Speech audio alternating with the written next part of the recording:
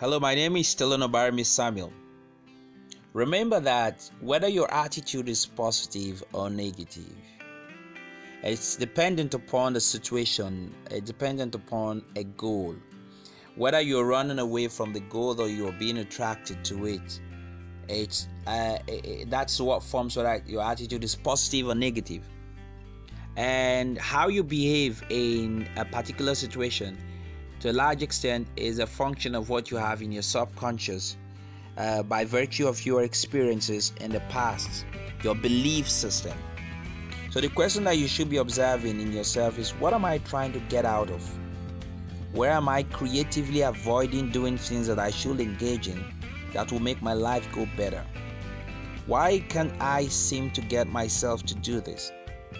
Now, you don't even know you have the attitudes you have when all of a sudden, with a goal that could be very rewarding, you just won't let yourself do something. You say, well, I was born this way. Or you try to rationalize, make excuses and find reasons. It's really just your attitude. All you have to do now is recognize when you are getting negative feedback, which you can tell through procrastination and creative avoidance. As you start growing, it's a good idea to keep a reflective diary. When you can't get yourself to do something socially, or you can't get yourself to do something vocationally, and you ask yourself, what's wrong with me? Where did this come from? Go back and try to figure it out. Remember, your subconscious will play a very significant role here. Find out your experiences in the past. Then what we need to do is to use the affirmation and visualization process to put in a more mature and positive emotion in regard to the situation in question, so that you stop avoiding and you start seeking. It means you can turn around from a negative attitude to a positive attitude and vice versa. And you also would need to anticipate ahead.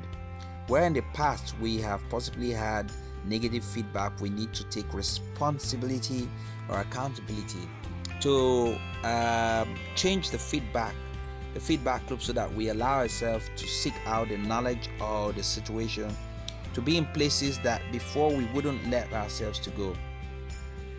Some of us, true, have been very restricted by our parents or other adults or neighbors because of one thing or the other. It could be environmental, it could be some social structure, it could be something, and these things may probably have kept us stuck almost in our own inner prison, even when we are given the freedom to be able to seek and to go out and maybe find good things. Something inside of us won't let us do it. We need to use the process of affirmation to change that negative feedback to a positive feedback that releases the potential inside of us, that allows us to seek it. So is it impossible for us to be stuck, to creatively avoid the doing of some things that would actually be beneficial to us? The answer is yes. But the consciousness, the knowledge that we have would help us. You see, when we talk about positive and negative attitude, it's like a balanced scale. If you have so many negative experiences, you will be the scale will be tilted to the negative point, and it will reflect in your actions and reactions. Okay, but if you've had positive experiences, a good number of them, a large quantity of them, it's also going to reflect in your positive attitude in a particular situation. So every time we think a negative thought, we put a negative weight in the bucket of the scale that would tilt negatively.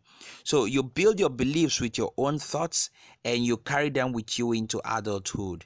Many of us have done that. So your choices will be made because you know about you, how you feel, how good you are, and you're making choices based upon your opinion of your effectiveness, of how good you are in every area, from athletics to driving, business to saving money. Every self-image that you have, positive or negative, is built in the same manner.